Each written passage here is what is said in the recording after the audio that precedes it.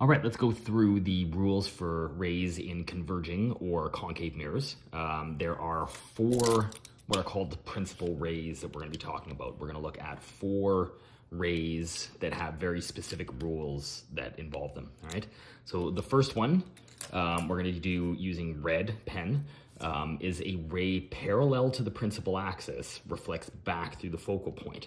All right, so here we have our curved mirror. Here we have our principal axis, all right? And we have a couple of points marked off on this line. F is the focal point, C is the center of curvature. Now a reminder, the C of the center of curvature comes from this mirror. If we extended it out and made it a giant sphere, that would be the center of that giant sphere, okay? And then F, this focal point, is exactly halfway between the mirror and the center of curvature. Now where this principal axis crosses the mirror, it's marked with a V here, that is our vertex, okay? So again, our first ray, we have a ray parallel to the principal axis. So we'll have a ray come in from way over here, and it comes along parallel to the principal axis. Now, a reminder, as before, we need to show the direction of travel of these rays. Now, previously, any kind of drawings we did, we had a single source of light in the middle, and then the rays were coming out. Now, we're gonna have rays going all over the place, all right? It's gonna make things really complicated if you're not paying attention and not keeping track of where all those rays are going. So, make sure you keep the direction of travel on the ray. So, this one is coming in parallel to the principal axis.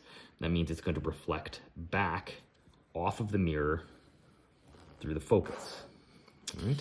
So again, make sure there's an arrow on there indicating the direction of travel. So this is ray number one. So ray number two, we're gonna do using blue. And ray number two is a ray passing through the center of curvature will reflect straight back. So if I have a ray going through C and hitting the mirror, it doesn't matter where I point it, it can go into any direction, it's gonna bounce straight back. All right, so if I start it from out here and bring it in to the mirror, so again, our direction of travel, make sure we're indicating what direction that ray is traveling, it's gonna bounce straight back through. So I can then say, oh, it's not just going one direction, it's actually going in two directions here. All right, so this ray is ray number two, and that goes into the mirror and then straight back out to the center of curvature. Our third ray, if we have a ray passing through the focus, it will reflect back parallel to the principal axis.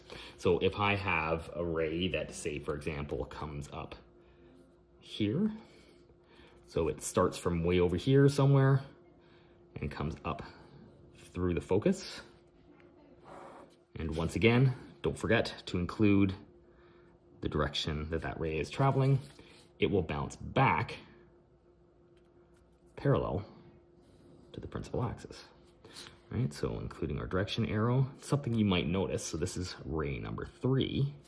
Something you might notice about rays 1 and 3, they're basically the exact reverse of each other. So in ray 1, it was parallel to the principal axis, it went back through the focus.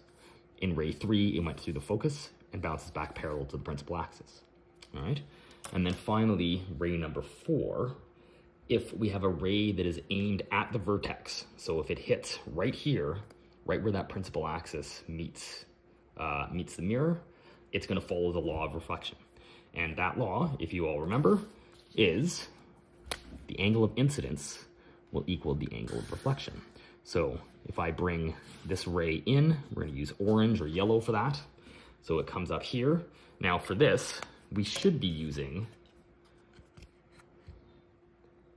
a protractor.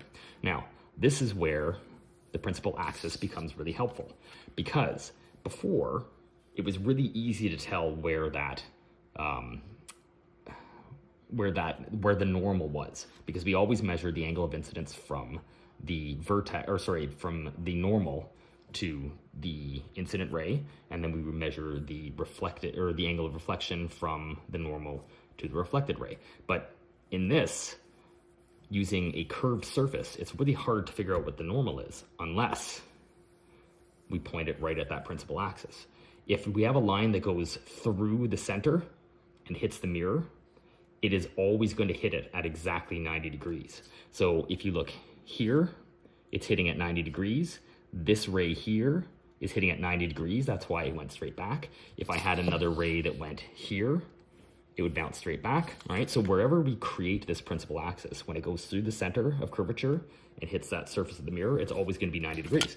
So that makes it really easy for us to come in here and measure, well, the angle of incidence is, let's say, about 42.5 degrees. So I can come back here on the other side and I can measure 10, 20, 30, 40, about 2.5 right there. And I can draw the reflected ray.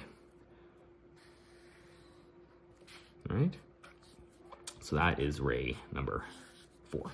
So those are the four principal rays for dealing with a converging